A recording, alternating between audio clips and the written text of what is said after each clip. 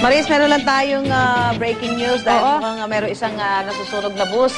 Alamin natin mula dito sa MMDA, si Charlie Nosares ang nasa linya natin. Charlie, good morning. Yes, magandang umaga sa iyo, kasamang Susan at si Maris, kasama natin si Maris. Yes, Charlie, saan yung nasusunog na bus? Bali, reported dito sa atin around 6:20 ng umaga. At ito'y dyan sa may harapan ng City Hall, sa may East Avenue, harap ng Kidney Institute.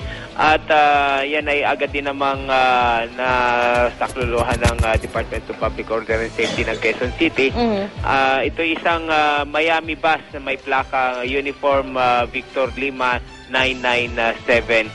At around 7:11, ito'y nadala na sa traffic bureau at para maimbestigahan din. At may nasaktan ba?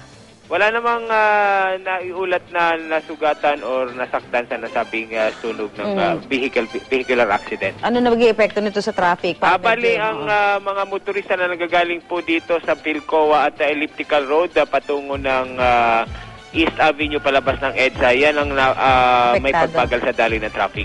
So ano mapapayo natin sa mga motorista ngayon na paraan ng padadaan sa may East Avenue? Bali, pwede na silang passable na yung area dahil wala na rin yung bus doon na dala na sa Traffic Bureau. So, okay na yung East Avenue westbound lane. So ito, kumusta naman yung lagay ng trapiko, Charlie, sa iba pang bahagi ng Metro Manila sa mga oras, particular sa kahabaan ng EDSA? Yes, dito sa may Balintawak Bridge hanggang Balintawak Market, bahagyang pagbagal ng nararanasan. At dito naman sa may Timog Avenue hanggang sa may Rochester ay mabagal na rin po ang daloy ng traffic at maluwag naman tayo pag-akyat ng Ortigas Flyover. Subalit pagdating dito sa may harapan ng Highway 54 building sa may Mega Mall ay nagkakaranas muli ng bahagyang pagbagal hanggang sa may Bonnie Avenue. Maluwag naman tayo pagdating dito sa may Guadalupe Bridge all the way to Top Rotonda at Diosdado Macapagal Boulevard. Ang northbound lane naman maluwag pa naman sa kabuuan.